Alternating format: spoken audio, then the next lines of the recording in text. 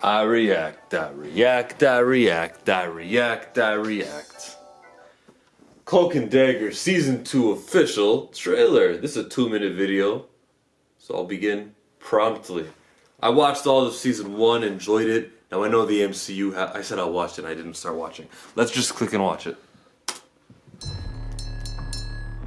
I suppose the best place to start is with a story. A story of a girl who looks like an angel and a boy who moves like a shadow. That sounds crazy. That sounds great. There are things that I can do. Look who's been practicing. Cloak speaks like he's always crying. On the verge of crying. I'm making the city a better place. I know what you're gonna say. It's stupid and dangerous. What I was gonna say is, why didn't you ask me to help? You and me saving the world. Running away from bullets. Risking your life. Put my family in danger. What do?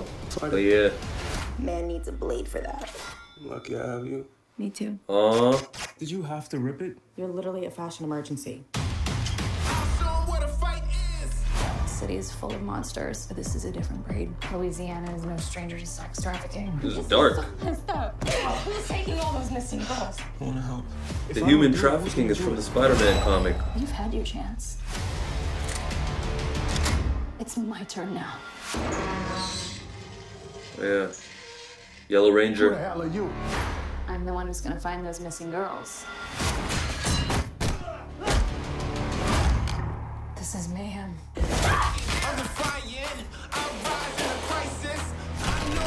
No, kiss Dagger. This guy's throat open with her hand. Are you with me, or are you gonna slow me down? Don't do this. He saved them. She's not right about this. What if she is? What I'm capable of goes both ways. You need to be afraid for your life. If you let those wounds become scars, you're gonna look at yourself one day and not recognize what you see. Yeah, I didn't like that character, the voodoo kind of witch. 2-hour season premiere, eh? Interesting. Why is an advertising playing? Yeah, that looks pretty alright. That looked really good. I am on board. I was beginning to say that the MCU has movies and then TV shows that the movies will never reference, and then the TV shows sort of kind of reference each other, and then the movies, but it never works the other way around, where I see a movie talk about, hey, what about Luke Cage? Like, I need that, so I know it's considered the MCU, but I don't consider it an MCU until a movie actually says something about Quake. Now, looks good. The whole drug trafficking, human trafficking with the women, that's something that's mentioned in Peter Parker's Spectacular Spider-Man issue number. I'm not that kind of nerd. I don't know exactly when it happened, but I remember when I was looking for Cloak and Dagger's first appearance on Marvel Unlimited, that's where that story comes from. The villain in it, the cop, that's one of their first, what was her name? Kira from the Power Rangers Dino. Okay, she's also like a Cloak and Dagger villain, for real, for real. Who else is in there? The voodoo woman, that was never a Louisiana thing. I think that they just did that to be separate from the New York heroes, because most of Marvel happens in New York. Most of the writers from New York, so naturally they wrote New York characters. I didn't like how the whole city of New Orleans in the season finale.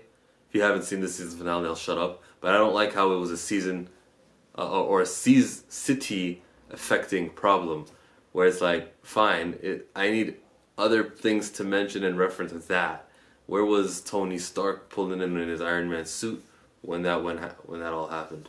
Where, like, a whole city going into that kind of trouble was strange to me. Also, the police are coming after Cloak's family. Yeah, last season just kind of picked up at the end. Like, the final episode was just eventful. A lot of groundwork was built with Cloak and Dagger, the two heroes, and it's gonna pay off. Dagger and her ex Liam, I think that there's gonna be a little bit of a continuation of that story. I don't remember seeing him in this trailer, but then again, I don't even remember what his face looked like. It's gonna be crazy rated R. Oh, it's not rated R, it's rated. See, that's why do they even have ratings anymore? It's like, I just saw women all dressed in their underwear getting human trafficking, getting kidnapped, and it's gonna be on ABC. Strange, man. This looks like a great show. Don't watch it if you were looking for MCU and continuity and stuff. That's not why you should watch it. Watch it for the 10 episodes of enjoyment it's gonna be standing alone. That's my advice. My name is Chillmonger. I review or I react to a lot of things Marvel related. Go ahead and subscribe to me and be a great person. Spread that peace, love, and positivity, like K-Dot says. Adios.